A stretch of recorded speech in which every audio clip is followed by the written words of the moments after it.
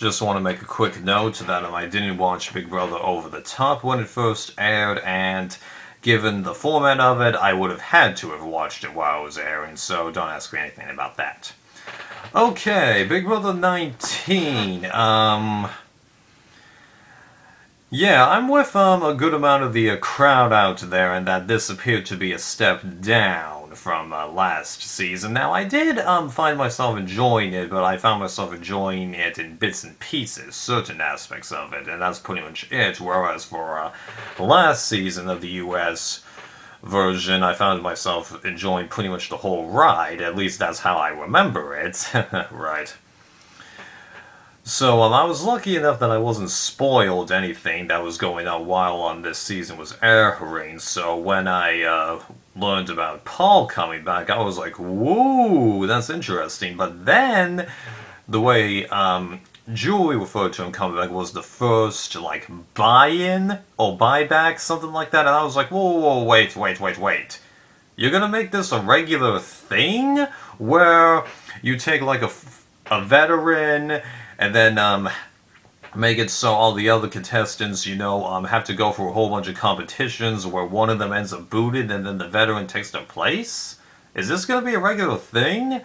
I don't really like that, but then again, I don't really like it in any time that a reality show brings out a bunch of people out there but then eliminates a couple of people on the spot. Just really? What's the point of putting them through all that hassle, to get on the show and then not even have a real chance? That's pathetic, okay? Seriously, you shouldn't have done that. Really. But then again, of course, what other consequence can they really do? And one would argue that because there was the battle back a bit, it was somewhat redeemed, and you're right, it was, but yeah. Okay. So there was that. Then we've got the first couple rounds of the game where the lines gradually get drawn in the sand, where you have Cody and Jessica getting removed from the house, whereas Paul reels in almost everybody, and then you've got Mark and Elena, and then a couple of other people at one point that was somewhat in the middle before they all joined, because I think Cody had like the whole couples alliance kind of thing going there. I did find it kind of interesting because it did feel unusual, that so many people would ally against a couple of other people, but what was interesting was that Cody and Jessica were able to stick around, much longer than many other people would in that situation. Oh, sure, you've got Frank and Big Brother 14, kind of outlasting the odds, and then you've got Brendan and Rachel from Big Brother 12, but those were kind of different because there was a little more factions, whereas for here it really did seem to be just those two factions. But that's me. So, it was kind of interesting, but it did get a little depressing in some instances, especially given, Josh's actions, and that kind of got to me because even though he made it clear that quite a lot of his actions, especially after the second person that was evicted, Julian, I think it was, based on my quick research that I did before turning this on, after that, it did seem to be that he was making all those antics be all for show, make people keep him around, believe that he's like confused or irrational at times, but the thing was, it seemed to be that he was able to do that a little too easy, even though, as I've said before, it's real easy to appear arrogant on these reality shows. And getting off Josh for a second, I want to bring up one thing about Cody. Now, I didn't really like this guy, although ironically I found myself, kind of hoping that he and Jessica would, get together, because there seemed to be more of something there than a lot of other showmances that happen on this show, Survivor. But I want to say one thing in his defense. If there's anybody out there, even though I wasn't able to find anyone, who calls him that, he's a jerk and then is not, like, upholding, like, the military honor, you do realize you can find jerks everywhere, okay? There were jokes in high school, there was jokes in college, there were jerky teachers, there's jokes in the military, there's jokes everywhere, okay? Or people who appear arrogant, if you want to even say that, or exuberate tons of negative qualities in their personality, just enough, okay? Just, you find people that you don't like everywhere, that's what I'm trying to make here, okay? So, focus on Cody's personality, not what he has on his resume, just enough. Anyway. About that, but getting back to Josh, as I said, it did seem to be a little bit too easy, and the first round and like a half, I believe that was 100% genuine, so yeah. Now later on, Josh, did begin to improve, well, he began to consider making side deals and doing things that gradually showed, Paul was, hurting other people, dropping subtle hints that he wanted to break away from him, and for a while at least, but then concluded, hey, wait a minute. The best chance that me and Christmas have for continuing in this game is actually sticking with Paul, so even though he'll be a bit of a pain, the three of us together, we can wipe out the competition, so okay, I'm gonna have to risk it, and deal with that. We've seen that before, Survivor second chances for one. And then let's bring up Christmas. Okay, I'm torn because, while it wasn't an, oh my god, hugely what's the word I'm looking for? Debilitating? I'm sure somebody out there knows what I'm trying to say here. Injury. The fact that she wasn't able to participate in much of the competitions, totally wiped out a lot of her credibility. Now I know that she argues that she did the social aspect. Well, yeah, that's part of the game, but nonetheless, she was kept because, for a lot of it, because she just, couldn't keep up. They'd be able to beat her later, and even though she was able to perform more and more later on, I can't help but feel like producers deliberately altered the competition so she would be able to participate in them towards the end. It's complicated because I do like Christmas, but all that credibility just down, and it wasn't even like Missy on Survivor San Juan del Sur, because that was very, very far into it. So there's an argument here. Not so much. Right. So I know how Evil Dick feels about that, because I remember seeing a couple tweets about him while this season was airing. And then, almost forgot about that contestant that walked from the game because she felt like her remarks were taken out of context. I definitely do feel like they were taken out of context, and it seems like Paul did a little bit of work on that based on one clip that I was able to find. And that's really all I can say on it. So this is, I think, the first time that someone has, truly chosen to quit when they didn't really have to, because like Dick, it seemed like the producers wanted him out, even though Dick himself was like, I'm concerned about my girlfriend, I want to get out of here, because I recall seeing a video of him, which I haven't been able to find since, that producers did actually offer to let him continue, even though they said, had we known about this, we wouldn't have let you back in. And then, of course, we have no clue what happened to that guy in Big Brother 9, but who cares about Big Brother 9, right?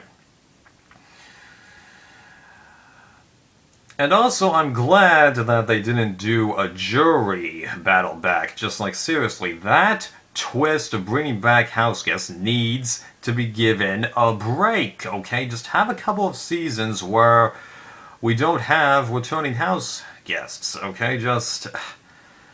We really need that to happen, okay? It just really annoys me that they keep doing that. Now, why didn't it annoy me beforehand? Well, that's because they spaced it out. You didn't know if they were going to do it or not, but then doing it all the freaking time, especially in Big Brother 18, while they brought back 2 people, that was overkill. Right. And then, after Cody and Jessica were finally taken out, then we begin to see Paul, Josh, and Christmas gradually cement themselves as the power people, and then get rid of everybody else, especially those couples one by one, and that was pretty interesting, because in hindsight, you would have thought that a bunch of these people would have been able to see it coming, and then they didn't really believe it until they were all practically out the door. It was pretty impressive, even though we had that stupid bit with the races where they didn't do a single race. Just, okay, like, Raven and Alex, I think people will believe those throws, but Paul and Josh, what? I mean, like, I'm laughing, but it's Will Ferrell humor. I also want a face plant. It was bad. Right. Yeah. And that's also when, you know, things began to turn for Josh, and people began to drop mentions of him, mentioning that he was improving, and unlike Steven in Big Brother 17, I was actually able to see actual progress in this. I don't feel like the live feeds would have helped me. I was able to view it on my own, and that was nice, because before then I was thinking, okay, so who's the big bet after Paul to win this? And then I'm like, I guess it's Josh, although that's kind of surprising, because you would have thought that this guy would have had no chance to win this, but as it kept going on, and I'm like, maybe.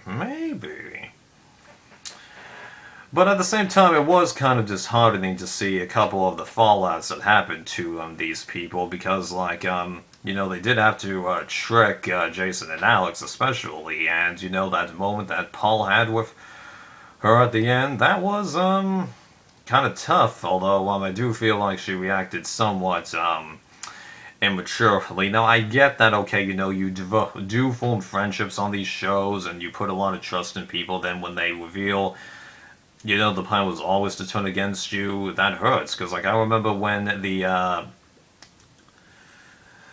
Alliance of Big Brother 12, I forget the name of it right now, revealed to Brittany that, they were going to evict her at the top 4, although if Lane had won that veto, I really don't know what he would have done, but it's kind of similar. That was tough. Right. And then, let's talk about Paul here.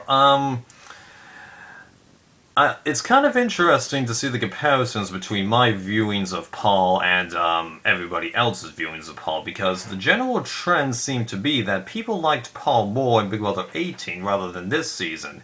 But this season I actually liked him a little bit more, because at the start of the season he didn't give me a bad impression this time, and he seemed to be a little more strategic in who he wanted out, who he aligned with, rather than on an emotional basis, which is what he did at the start of Big Brother 18. So it's ironic. I liked him a little better this time, and the general public liked him less. Interesting. So then, oh yeah, what about the temptation twists?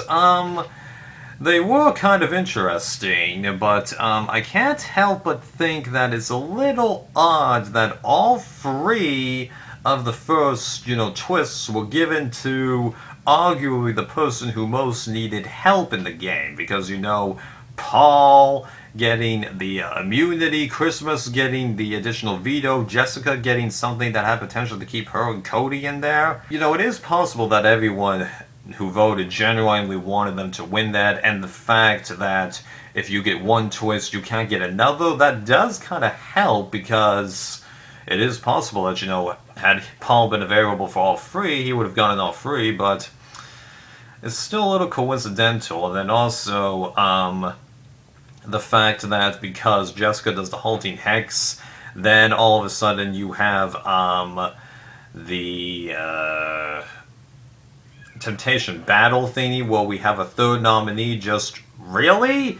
Like, the 3rd nominee twists that they did for this season were honestly ridiculous, if you ask me. Yeah, totally. And then the Tree of Temptation, not a bad idea, but putting it in with the rest did seem to be a little bit overkill, and I really wish somebody out there would have explained what bounty on your head was, because all the rest, they make sense. It's a bummer that I can't find anything about what that was. Okay, so then we get to the top 3. And that was a pretty interesting battle of the HOH, and I was actually pretty surprised when Josh chose to take Paul rather than Christmas, but once he explains his reasoning, I go, yeah, that does make sense, because he was hoping in the back of his mind that Paul had pissed off a lot of the jury, especially with the remarks that he did in his goodbye messages, which was actually pretty good. I think that's the first time I've really seen somebody repeatedly use the goodbye messages as a way to sway or inform people, because people have informed other people beforehand, yeah. And going into that jury bit, I really didn't know who was going to win between Paul and Josh, because unlike last time, it wasn't a case of who did better at the end, it was whose negative aspects had turned people off, or did Paul, just do bad jury management enough? And as it turned out, he did do bad jury management, because he lost 5-4 again, which I was totally surprised by, because my thinking was Matt and Raven were actually going to vote for Josh, and that either Jason or Alex would have voted for Paul. So, like, right at the end there, I had begun to think that Josh probably would win, but the fact that he won 5-4 was kind of a shock, and I'm actually a little bit bummed, but it's not for the reasons you think, because I'm actually perfectly okay with Josh winning, because the edit brought in the possibility that he could win so long ago, along with the idea of Paul doing bad jury management, that this outcome was not that unexpected. This is what I don't like. The fact that it was 5-4, because that sends a mixed message. Because, yes, it shows that Paul did bad jury management, but he almost got it despite that. And, unlike last season, I felt even more sorry for Paul, because like last time I did feel sorry for him, but I saw his interview and I'm like, okay, he'll be able to move on from this, and I was actually a little bit more for Nicole, although, to be honest, I can't explain to you why. But this time, I do feel kind of bummed that he was, one vote short. Although I'll admit I am being somewhat hypocritical, because had either one of these two situations happened, either Paul had won by 5-4, or, get this, if he had lost by 7-2, meaning Matt and Raven had switched the votes to Josh, I actually wouldn't be complaining at all, because had it been 7-2 for Josh, I'd feel about the same amount of sorry that I felt for Paul as I did last season, because I'm like, yeah, bad jury management, pal. There you go. But also, I want to bring up a slight point of contention that I don't think everyone out there noticed, and that I only noticed just before I started making this video. So you know how Big Brother US and Big Brother Canada originally started out with juries of 7, but then eventually, for whatever reason, increased that number to more than 7? Well, that increase has mattered exactly 2 times when they've done that. You want to take a guess as to which 2 times that they are? This season and last season. Now remember, okay, I was actually more for Nicole to win last season, and I was actually okay with Josh winning this season perfectly. But what I'm trying to get at is that throws a big issue for producers, because a lot of the Paul fans are going to be yakking at them, why did you increase the jury? Because had you not done that, Paul would have won both times. Eh? I just want to point that out there. Even though, as I said, I'm fine with Josh winning, and I could not decide who I wanted to see win more between them. But this is like the first time where I'm not complaining so much about the actual result, I'm complaining more about how the actual result went down. That's kind of odd, isn't it? Yeah.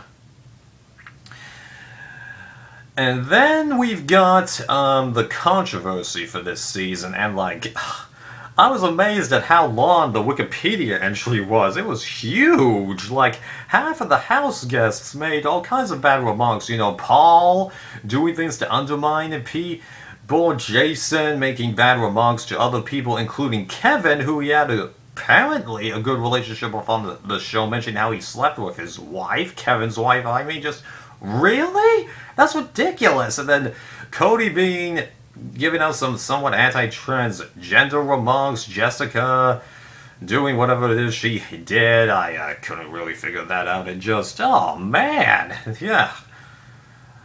I'm with you, Dick. Total, evil Dick, sorry. That, this was definitely a step down. Like last season, I thought what they did with the covering up was bad, but this, oh my gosh. Just, yeah. So, producers, if 20, which is airing right now, doesn't, give us at least an okay season? I'm gonna argue that we're back in the rut again, and I really don't want to do that. I really don't. Right. So as per usual, I'll look down in the comments where I post the rankings, because there's so many seasons to keep track of right now, it's kind of impossible for me to figure that out. Hope you enjoyed this, even though I know that I definitely skipped some stuff.